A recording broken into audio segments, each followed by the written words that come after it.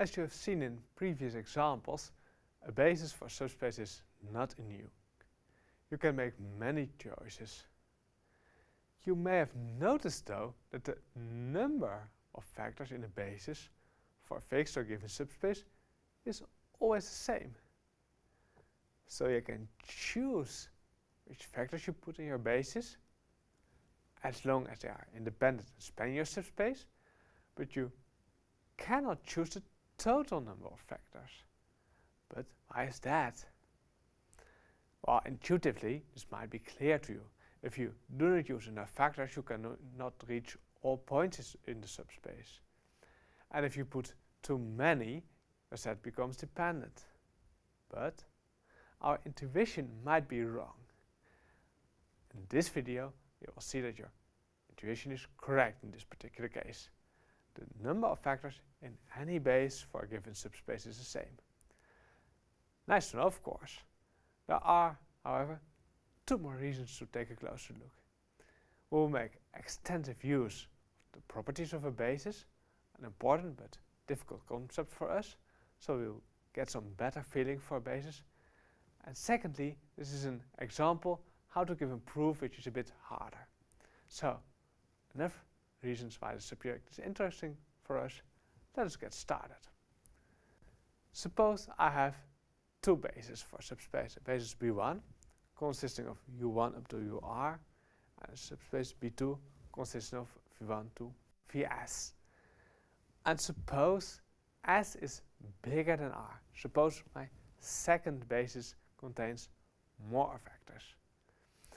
Then we will show that this equation over here has a non-trivial solution, which means that it is not a basis after all, so that S cannot be bigger than R.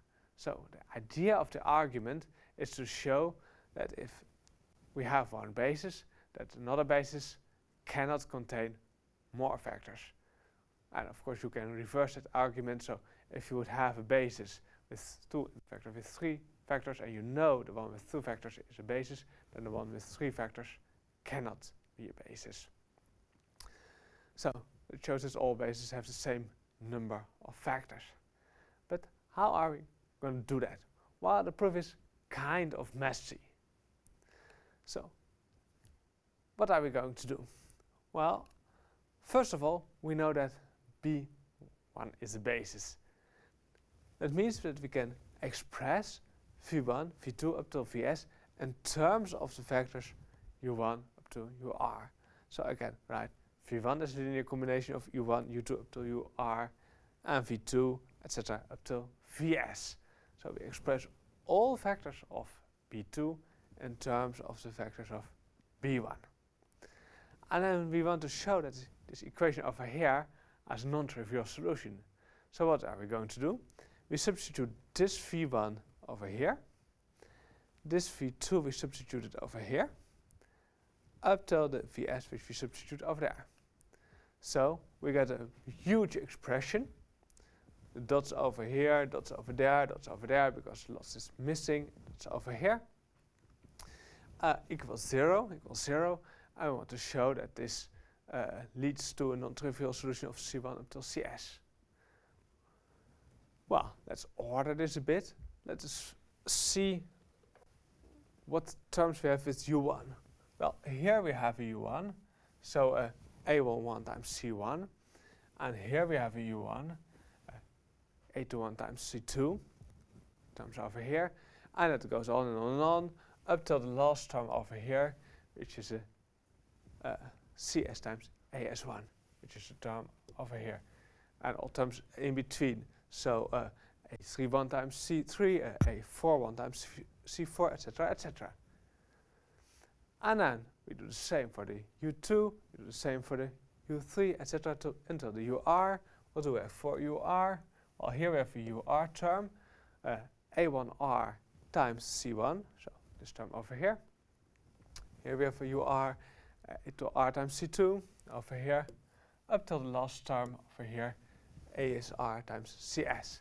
So we have A1R times C1, A2R times C2, A3R times C3, etc. up till A is R times Cs equals 0. But now we know that B1 is a basis. So that means that U1 up till UR, those factors are independent. So we have a huge equation, U1 times a number, A11 is a number, C1 is a number, so the product is a number, plus another number, plus another number. So between the brackets over here we have a number. So we have number times U1 plus number times U2 plus until a number times UR equals 0. But since the U1, U2, U3, etc. are independent, we know that all those big numbers between the brackets need to be 0. This factor equation only has a trivial solution. So all those numbers here, A11 times C1 plus A21 times C2, etc. up till AS1 times CS, has to be equal to 0. And the same holds for all the other numbers. And that leads to a linear system. But now we have R equations, we have R weights, in front of all of the UR we have weights, so R equations. And we have C1 up to CS, we have S unknowns. But now we have more variables than equations. Only R equations, but R was smaller than S, so I have more variables than unknowns. So I have a very broad augmented matrix. That means that we will, when we will do some row reduction, we will always have 3 variables. So that means that we will, regardless of what the weights are exactly, we will always find some non-trivial solutions because we end up with 3 variables. But since we have a non-trivial solution for the C1 up till CS, that means that we have a non-trivial solution over here, and that means that the set over here is dependent, so B2 cannot be a basis.